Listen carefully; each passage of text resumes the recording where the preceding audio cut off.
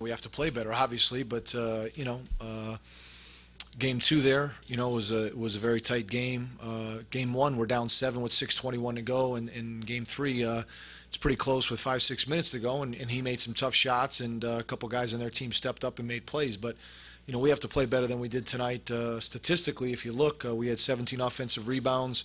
We turned it over more tonight, but it didn't show up high in the stat sheet in terms of what they got off that. But it's still, the turnovers mean we didn't get a shot at the basket. We had fast break points were good, second chance points. They got us with points in the paint a little bit, but really it came down to LeBron. I thought Jameson had a big effect on the game. They were going a lot of side pick and roll, and we couldn't control him as well. So, we'll bounce back. We have to play much better in Cleveland. We know how difficult it is to play there, but no excuses. We got to go and battle and at least make them earn it a little bit more than I think they had to tonight in the second half.